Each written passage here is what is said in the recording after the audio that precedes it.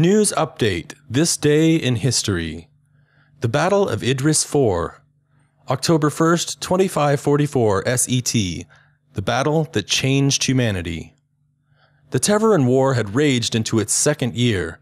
Although the United Planets of Earth had managed to claim some decisive victories, the Tevaran were unrelenting, gaining ground in the Centauri system and pushing UPE forces as far back as the Farron system. By late August 2544 SET, High General Trevor Borland had grown impatient. In a strategy meeting with his advisors, he expressed a fear that by letting the battle lines equalize, he could see both sides becoming complacent and settling into a war of attrition. He wanted to quote-unquote unbalance the Tevaran, to challenge their expectations of how we had been engaging them in warfare. Over the next week, Borland, High Command, and his advisors sketched out the skeletal framework of what would become Operation Nemesis. Military intelligence had identified a Tevaran shipyard on the surface of Idris IV that served as the main repair facility and launching point for a majority of the Tevaran fighters in the system, as well as the operational hub for several unknown Tevaran structures that they were building around the globe. Nemesis intended to seize and occupy this territory to act as a forward operating position to gain a foothold back into Idris. The UPE military's Research and Development Department had accelerated production on their new R-27HE hull shredder torpedoes, and by September 17th had them combat ready for the mission. Naval forces assembled by the Farron jump point, while Army and Marine ground units trained relentlessly using then untested planetary invasion techniques. Operation Nemesis was a daring and divisive plan. Upon entry into Idris, the initial invasion wave of carriers, destroyers, corvettes, and transports were to ignore all Tevaran cap ships and push into the system, attempting to drag the Tevaran into a fight above Idris IV. Specified ships would break off along the way to form a defensive line between the target and the Farron jump point. Army and Marine ships would invade the planet's surface, seize military control points, and hold until a steady stream of reinforcements could enter the system to back up the defensive line and reconnect to the initial wave who were in orbit besieging the planet. The operation officially launched at 2544-0930, 1345 SET. Enemy contact occurred immediately after entering Idris. Customized missile ships entered the jump point first, launching a full spread of rockets before the rest of the fleet arrived. The initial wave commenced its push toward Idris IV. The Tevaran capital ships tried to intercept and engage the UPE Navy, but the fleet maintained course and speed toward Idris IV. Finally, once the Army and Marines deployed to the planet, the Navy turned to fight. The battle above Idris IV began in earnest as fighters swarmed up from the surface. 3 transports were lost during descent before the fighting spilled over onto the ground. The 112th Infantry Battalion under Colonel Tio Koshi assaulted the shipyard designated The Hill, along with Alpha, Bravo, and Charlie mechanized companies on the loan from the 3rd Expeditionary Unit as support. After 6 hours of combat, the 112th and the Marines took The Hill.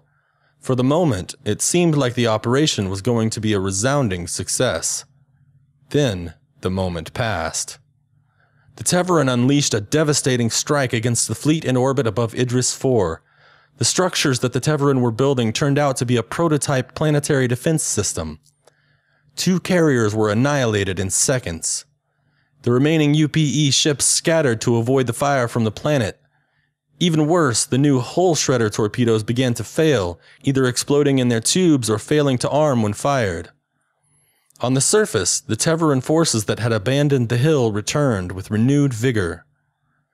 Hearing reports from the ships, the 112th realized that they were going to be on their own very soon. Their mechanized escort was already down 50% of their original numbers.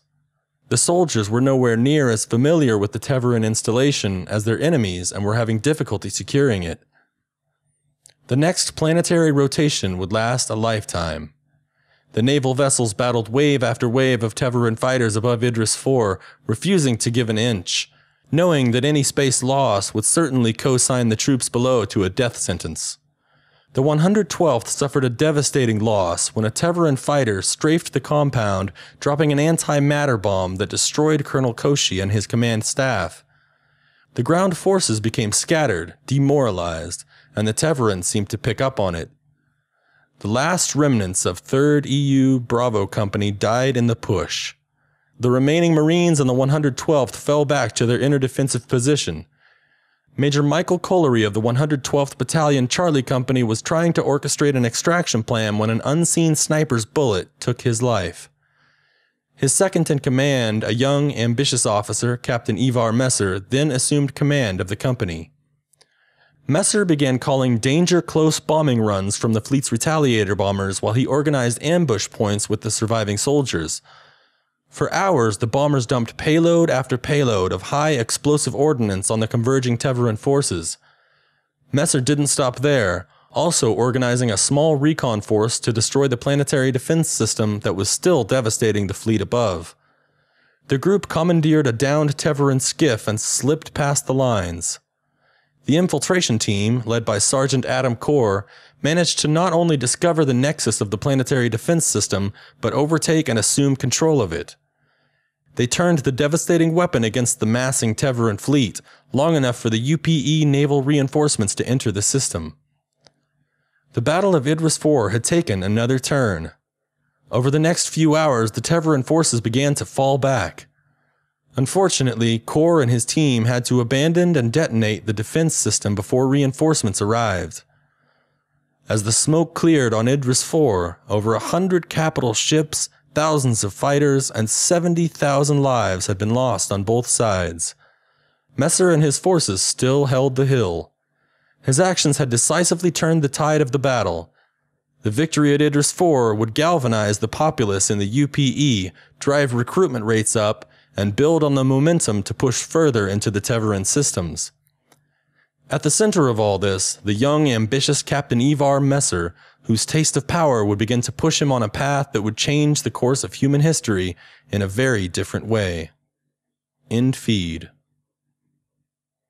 Coming up next. Year 2546, Commander Messer.